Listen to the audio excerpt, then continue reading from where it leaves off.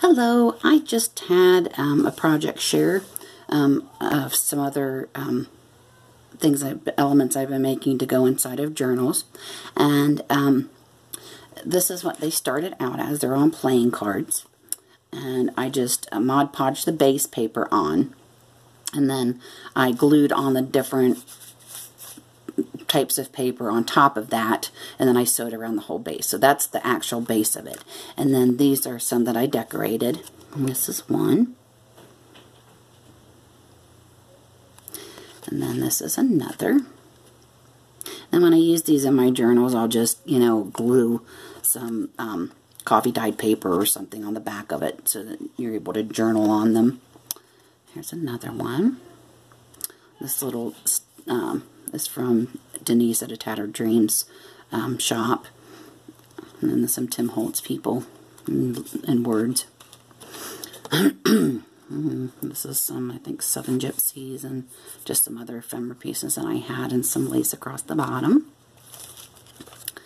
There's some of the Tim Holtz botanicals, some piece of a doily, just a little ribbon with the halfback pearl on it.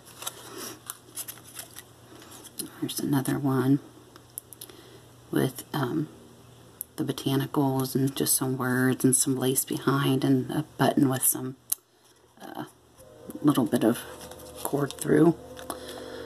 Here's another one.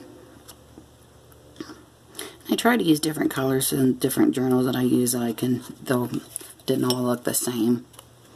This is another one.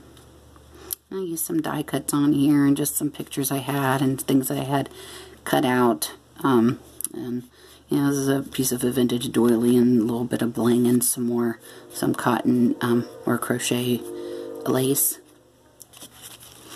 And this is another one. Some of them are simple. They're not all real decorated. And I have some that, have started, but I didn't finish decorating them yet. And I'll show you those too.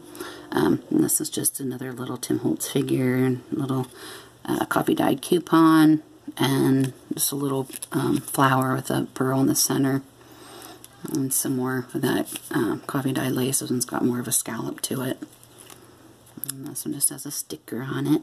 Whenever I think of you, I smile. And then another piece of that vintage doily and another piece of bling. And these are the ones that I have that they're not quite done, but the starts of. Just thought they were cute. And here's another one.